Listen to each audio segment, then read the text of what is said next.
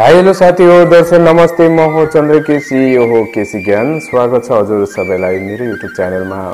अगाडि पनि म धेरै हजुरहरुको लागि भिडियो बनाउने छु र राम्रो क्वालिटी एन्ड कन्टेन्टको भिडियो बनाउने छु भन्ने एउटा मैले सोच बोकेर युट्युबमा आएको छु। हुन सक्छ अगाडिको समय कस्तो हुने हो र आशा चाहिँ म हजुरहरुको अगाडि यही नै गरेको छु। पक्कै पनि मेरो साथ तपाईहरुले दिनुहुनेछ र यही क्रममा म आजको एउटा छोटो मिठो भिडियो लिएर आएको छु जो छ सम्बन्धित व्हाट्सएपबाट। आजको सम्बन्धित विषय छ व्हाट्सएपमा हामीले धेरै जानकारीहरु राम्रो नराम्रो शेयर गर्न सक्छौं। हामी व्हाट्सएपबाट धेरै अपडेटेड रहन सक्छौं आफ्नो साथीभाइहरुसँग या व्हाट्सएपबाट हामीले धेरै रमाइलो पनि गर्न सक्छौं र हाम्रो कामको पनि पूरा हुन सक्छ र नकामको पनि पूरा हुन सक्छ। त्यसमा हामीले चाहिँ विषय आउँछ कस्टमाइजको। हामीले आफ्नो व्हाट्सएपलाई कसरी कस्टमाइज गर्ने भन्ने म खास दुई चारवटा कस्टमाइजहरु हजुरहरुको अगाडि राख्न गइरहेको छु। जो सिक्रेट ट्रिक हुन्छ टिप्स हुन्छ त्यो म हजुरहरुको अगाडि राख्न गइरहेको छु। आशा गर्छु मेरो भिडियोलाई फुल हेर्दिनु होला, राम्रोसँग हेर्दिनु होला। कुरा नबुझेको खण्डमा फेरि पनि कमेन्ट गर्न सक्नुहुन्छ।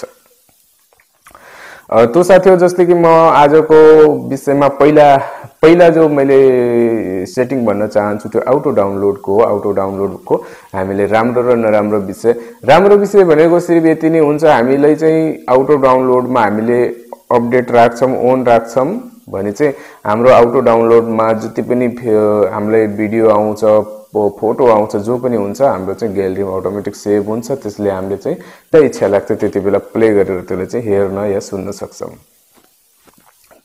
त्यसको बेफाइदाहरु म भन्छु। त्यसको बेफाइदाहरु सायद मेरो ख्यालमा धेरै छन्। त्यसको मलाई लाग्छ सबभन्दा पहिला बेफाइदा कतिपय समयमा हुन सक्छ हामीसँग एमबी पर्याप्त मात्रामा हुँदैन, कतिपय समयमा हामीसँग एमबी नै हुँदैन, कतिपय हमेशा हामीसँग वाइफाई हुँदैन र पक्कै पनि हामीसँग मोबाइल डाटा फ्री हुँदैन र कतिपय समयमा एमबी को डेट एक्सपायर हुन्छ, कतिपय समयमा हामीले नचाहेको बेला पनि मोबाइलको डाटा अन भएको हुन्छ या हाम्रो फोन कसै अरूको हातबाट पनि अन हुन सक्छ, बच्चाहरुको हातबाट अन हुन सक्छ। त्यति बेला के हुन्छ भन्दाखेरि तपाईको मोबाइलमा कसैले 20 एमबी को भिडियो हाल्दियो, तपाईले अटो डाउनलोड मोड अन राख्नु भयो, 20 एमबी को भिडियो डाउनलोड गयो, ग्यालेरीमा सेभ भयो, तर तपाईको पैसा चाहिँ 100-150 रुपैयाँ ब्यालेन्स कट भयो। तर तपाईलाई चाहिँ त्यसको के पाउनुहुन्छ त्योबाट भिडियो हेर्न पाउनुहुन्छ। हुन सक्छ त्यो भिडियो त अलरेडी तपाईको ग्यालेरीमा सेभ छ। आजभोलिको माहौल आजभोलिको समय यस्तो चलिरहेको छ, दुनिया कहाँ पुगिसक्यो, तर हाम्रो नेपालको समाज हाम्रो साथीभाइ चाहिँ एकदमै त्यो भिडियो उसको उलाई एउटा भिडियोलाई 10 जनालाई 10 को 20 जनालाई फरवर्ड गर्नमा बिजी हुनुहुन्छ। यो चाहिँ मैले देखेको कुरा हो र यही भिडियोको माध्यमबाट म सबैले आग्रह पनि गर्न चाहन्छु, मेसेन्जर व्हाट्सएप भाइबर जति पनि हाम्रो कम्युनिकेसनको सिस्टमहरु छ जसले कि हामीले एक अर्कालाई जोडेको छ, यसको हामीले कसरी फाइदा उठाउने, कसरी हामीले यसलाई बुझ्ने। त मैले कति जना साथीहरुलाई पर्सनली रिक्वेस्ट गर्छु प्लिज मलाई यस्तो मेसेज फरवर्ड नगर्नुस् र कसैले पनि यस्तो मेसेजलाई बिल्कुल फरवर्ड नगर्नुस्, इग्नोर गरिदिनुस्। लेखेको हुन्छ फलाना मन्दिरबाट आएको हो या यस्तोबाट आएको हो, यहाँबाट आएको हो, यसलाई 20 जनालाई फरवर्ड गर, 50 जनालाई फरवर्ड गरेनौ भने तिम्रो यो हुन्छ त्यो हुन्छ। कुनै पनि पर्सनली भगवानले व्हाट्सएप चलायो होला नि, तपाईहरुलाई यस्तो लाग्छ? भगवानको त यसमा कुनै पनि हात जस्तो मलाई लाग्दैन कि जो भगवानले यस्तो सोचे होला कि भविष्यमा व्हाट्सएप भन्ने एप्लिकेसन आउँछ र यस्तो मेसेजहरु म फरवर्ड गराउँछु भनेर। यो भनेको हामी जस्तो मान्छेहरुको एउटा काम हो जो कि खै कसरी तिनीहरुले यस्तो सोच्छन्, तिनीहरुको सोच अलिकति नराम्रो लाग्छ। राम्रो कुरालाई फरवर्ड गर्दिनन्, राम्रो कुरालाई कसले हेर्छ? तपाईले भन्दियो तपाईको अगाडिको 2 वर्ष यस्तो हुन सक्छ त्यस्तो हुन सक्छ, नराम्रो उसको को मर्या थियो, उसको बच्चा मर्या थियो, उसको के मर्या थियो, मान्छेले डर लाग्छ। त्यसले गर्दा मान्छेले यताउता फरवर्ड गर्छ। अनि अर्को मैले बिग प्वाइन्ट के भन्न चाहन्छु, हुन सक्छ तपाईको मोबाइलमा ग्रुप छ या ग्रुप छैन भने ग्रुप कहिले पनि एड हुन सक्छ। कुनै साथीले तपाईको नम्बरलाई कहिले पनि ग्रुपमा एड हुन सक्छ। ग्रुप पनि कति किसिमका छन्, सबै राम्रा छैनन्, कोही कस्ता छन् कोही कस्ता। दुनिया पब्लिसिटी जो पब्लिक छ दुनियाको या पब्लिसिटीको लागि मान्छेले के न के गरिरहेछ आजभोलि तपाईहरुले देखिरहनु भएको छ। अनि जो पब्लिकेसन हुन्छ, जो मान्छेको जो आम मिक्स हुन्छ, त्यसको हामीले कसैमाथि हामीले चाहिँ विश्वास गर्न सक्दैनौं। त तपाई नर्मली मान्नु एउटा डाउन पोइन्ट त्यो पनि मैले मान्छु कि तपाईको मोबाइलमा 50 फोटो आउला, 50 भिडियो आउला, अटो डाउनलोडमा राख्नु, कस्ता किसिमको भिडियो फोटो तपाईको ग्यालेरीमा डाउनलोड हुने हुन्, तिनी चीजहरु पनि एकदम सोच्नु पर्ने हुन्छ। म भिडियोलाई धेरै लामो बनाउन चाहन्न, तर सरी पनि भन्न चाहन्छु, मैले केही धेरै बोलेको भए। र म तपाईहरुलाई पहिला अटो डाउनलोडको बारेमा म देखाउन गइरहेको छु। त्यसलाई चाहिँ कसरी हामीले युज गर्न सक्छौं। त्यसको लागि तपाईले आफ्नो WhatsAppमा जानुपर्ने हुन्छ। WhatsAppमा तपाईले राइट साइडमा तीनटा डट देख्नुहुन्छ, सर्च आइकनको पनि राइट साइड, सबभन्दा राइट साइडमा तीनटा आइकन देख्नुहुन्छ। तीनटा आइकनलाई क्लिक गरेपछि सबभन्दा लास्टमा सेटिङ भनेर लेखेको देख्न सक्नुहुन्छ। सेटिङ लेखिसकेपछि त्यसपछि तपाईले मुनि देख्नुहुन्छ डाटा एन्ड स्टोर युजेड भनेर, अनि यसले क्लिक गर्नुभयो भने नेटवर्क स्टोर्स अनि मिडिया अटो डाउनलोड भनेर लेखेको तपाईले देखिसक्नु भएको छ। जसले तपाईले क्लिक गरेपछि तल लेखेको छ Ben connected on wifi all media. यो तपाईले आफ्नो हिसाबले कस्टमाइज गर्न सक्नुहुन्छ। तपाईले यो सोच्नुहुन्छ कि बेन कनेक्टेड, जहिले म आफ्नो वाइफाई देखि कनेक्टेड छु त्यसबेला मलाई सबै चीज अटो डाउनलोड चाहियो भनेपछि तपाईको इच्छाको कुरा हो। तपाईको मोबाइलमा राम्रो चीज आउँछ, नराम्रो चीज केही आउँदैन, या ग्रुपहरु छैन, एक्स्ट्रा केही आउँदैन भने तपाईले यसलाई ओके नै राख्न सक्नुहुन्छ। होइन तपाई चाहिँ मोबाइल डाटाबाट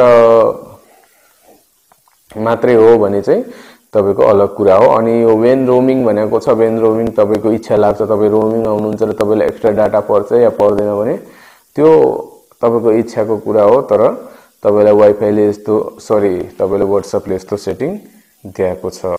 अनि जस्तै त्यसपछि देख्नुहुन्छ वेन युजिङ मोबाइल डाटा भनेर लेखेको छ। मोबाइल डाटा युज गर्दाखेरि तपाईले के चीजले चेक गर्न सक्नुहुन्छ, के चीजले अनचेक गर्न सक्नुहुन्छ, त्यो चीज देखिरहनु भएको छ। डकुमेन्ट्स, भिडियो, अडियो, फोटो, यसमा पनि तपाईले चेक या अनचेक गर्न सक्नुहुन्छ तपाईको इच्छा अनुसारको कस्टमाइज। र यसरी तपाईले आफ्नो WhatsAppलाई कस्टमाइज गर्न सक्नुहुन्छ, जसले गर्दा तपाईको ब्यालेन्स पनि बच्न सक्छ। तपाईले त्यसमा आएको भिडियोलाई यो पनि हैन कि तपाईले त्यो डाउनलोडै नहुने पनि हैन, तपाईले कुनै मेसेजको नोटिफिकेसन तपाईले आउँछ, जानुहुन्छ, तपाईलाई लाग्छ कि मैले यो डाउनलोड गर्नुपर्ने हो या हेर्नुपर्ने हो जस्तो लाग्छ भने फोटो भिडियोलाई तपाईले चाहिँ म्यानुअली तपाईले डाउनलोड गर्न सक्नुहुन्छ। हामीले कतिपय समयमा ग्रुपको मेसेजहरु एकदमै आउँछ, कतिपय समय त्यो बीचमा हामीलाई पर्सनल मेसेज कसैको आउँछ, आफ्नो मान्छेको, साथीको, कसैको हामीलाई पर्सनल मेसेज आउँछ जसले कि फाल्टु मेसेज गर्दैन, त्यो मेसेज हामीलाई हेर्नु पर्ने हुन्छ। ग्रुपको मेसेज त हामीलाई टुङ टुङ टुङ घण्टी बजिरहेको छ, तर हामीलाई थाहा छ ग्रुपबाट मेसेज आइरहेछ, तर हामीलाई कुनै पर्सनल मेसेज आएको छ बीचमा भने हामीलाई थाहा हुँदैन।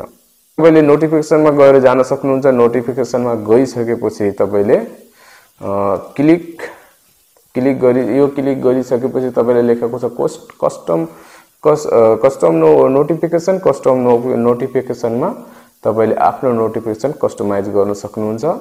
तपाईले आफ्नो कन्ट्याक्ट नम्बर, जो पनि साथीको कन्ट्याक्ट नम्बर हुन्छ, त्यसको तपाईले नोटिफिकेसन बेल लगाउन सक्नुहुन्छ कि तपाईलाई थाहा होस् कि त्यो मेसेज मेरो लागि इम्पोर्टेन्ट छ या म त्यहाँ गएर त्यो मेसेजलाई हेर्छु।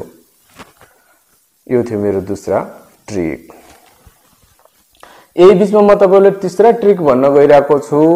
जस्तो कि तपाईले चाहनुहुन्छ तपाईले WhatsAppबाट कसैलाई भिडियो पठाउनुहुन्छ या फोटो पठाउनुहुन्छ, भिडियो भन्दा म खास गरेर फोटोकै विषय लिउँछु। कसैलाई तपाईले आफ्नो इमेज पठाउनुहुन्छ, फोटो पठाउनुहुन्छ र तपाईको त्यो इमेजको रेजुलेसन जो पनि साइज हुन्छ त्यो घटेर जान्छ। 1 MB को इमेज 200 KB मा भएर जान्छ। जो क्वालिटी रहँदैन, जो क्वालिटी तपाईले प्रोपर आफ्नो मोबाइलबाट खिच्नु भएको थियो या तपाईसँग त्यो फोटोको छ, अगाडि अर्कोलाई पठाउँदाखेरि त्यसको क्वालिटी बराबर रहँदैन।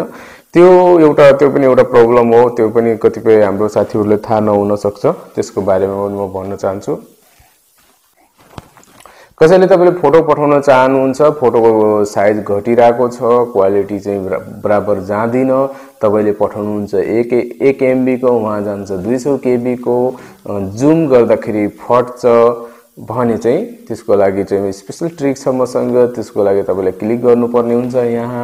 यहाँ क्लिक गरेपछि चाहिँ डकुमेन्ट्स लेखेको छ, क्यामेरा लेखेको छ, ग्यालेरी लेखेको छ, धेरै चीजहरु तपाईले लेखेको यहाँ पाउनुहुन्छ। योबाट तपाईले क्लिक गर्नुस्, सिम्पली क्लिक गरेर क्यामेरामा जानुस्। क्यामेरामा गएपछि तपाईले चाहिँ अल जो पनि चीज तपाईको ग्यालेरीमा छ, जो पनि फोटो तपाईको ग्यालेरीमा जुन पनि साइजमा छ, तपाईले त्यसलाई चाहिँ सिलेक्ट गरेर पठाइदिनुस्। तपाईको इमेज एकदम HD क्वालिटीमा जान्छ, तपाईको इमेजको क्वालिटी घट्दैन। अनि साथीहरु, जस्तै कि तपाईले कसैसँग एकदम बाक्लो च्याट गर्नुहुन्छ, कसैसँग गहिरो च्याट गर्नुहुन्छ, एकदम धेरै मेसेज गर्नुहुन्छ, छिटो मेसेज गर्नुहुन्छ र कतिपय समयमा तपाईलाई लाग्छ कि मैले मेसेज ढिलो भइरहेको छ, आफ्नो किप्याडको उफ्रै मैले आफ्नो मेसेज जोसँग गरिरहेको छु उसले चाहिँ सेन्ड गर्ने बटन खोज्नुहुन्छ भने त्यसको लागि म सजिलो उपाय भनिदिन्छु। त्यसको लागि सिम्पली तपाई आफ्नो सेटिङमा जानुपर्ने हुन्छ। फेरि पनि सेटिङमा गइसकेपछि तपाईले स्लाइड गर्नुस्, स्लाइड। त्यसपछि सिम्पली च्याटमा जानुस्। च्याटमा गइसकेपछि तपाईले एप ल्याङ्ग्वेज देख्न सक्नुहुन्छ। इन्टर इज सेन्ड भनेर लेखेको छ। इन्टर इज सेन्डलाई ओके गर्नुभयो भने तपाईको किबोर्डमा नै इन्टर की आउँछ, जसमा टाइप गरेर इन्टर हान्ने बित्तिकै तपाईको मेसेज जान्छ। फ्रन्ट साइज मिडियम लेखेको छ। वालपेपर चेन्ज गर्नुहुन्छ। चार्ट ब्याकअप पनि देख्न सक्नुहुन्छ। कुनै चार्ट चाहिँ तपाईलाई लाग्छ इम्पोर्टेन्ट छ भने त्यसलाई ब्याकअप गर्न सक्नुहुन्छ। च्याट हिस्टोरी पनि देख्न सक्नुहुन्छ। यो भन्दा पहिले मैले कोसँग च्याट गरेको थिए, म चाहिँ देखाउँदैन हो, राइट।